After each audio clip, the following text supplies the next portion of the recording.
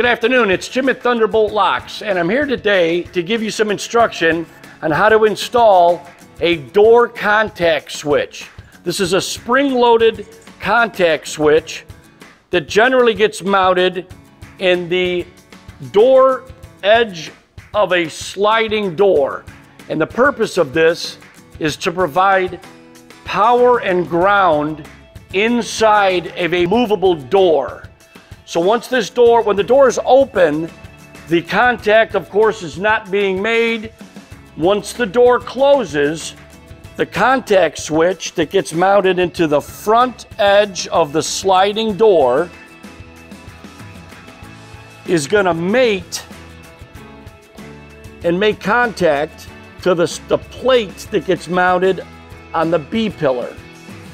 On the opposite side, on the back of this B pillar, there are connectors that allow a power and ground to be connected and routed through to your power and ground source in the vehicle.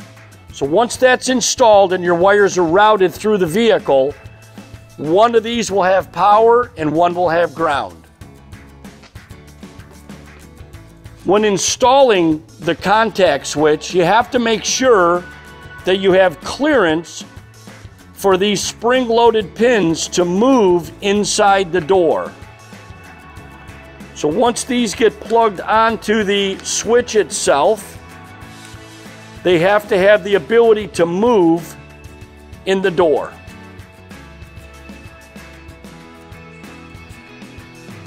So you want to leave slack in your wiring so that they don't bind.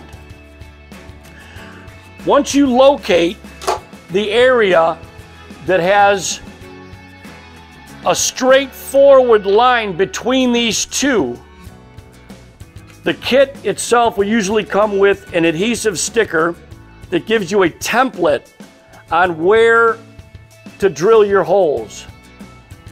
So once you stick this to the location itself, you're going to drill a 1/2 inch hole for each of the pins to go through. And then you're going to make your contact connections for your wires, run them through. The kit usually comes with the Phillips screws to attach it. I like to use rivets, so we use an 1/8 inch stainless rivet. And once that goes in, the rivet gun will lock this in place. When you're lining up the pins, it's very important that the measurements that you make are accurate. So I would take, and once I find the flat area on both sides that give me room to mount, I want a horizontal mark between these two. Once you install the first contact switch, you have to remember that when this door closes, it's going to slide in.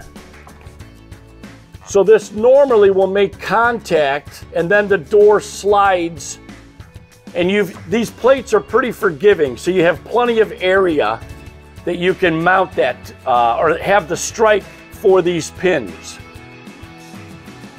So you want to keep in mind and watch the door close, and you'll be able to get a center line. And when you're mounting this rear plate,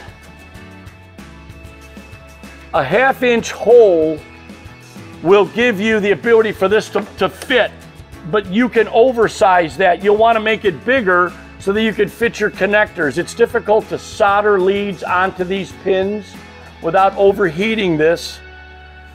So once you have your hole drilled, you have the ability to move it around and line your contacts up before you drill your holes and put either your screws or your rivets in place. Take your time, measure twice, and drill once. Thanks very much.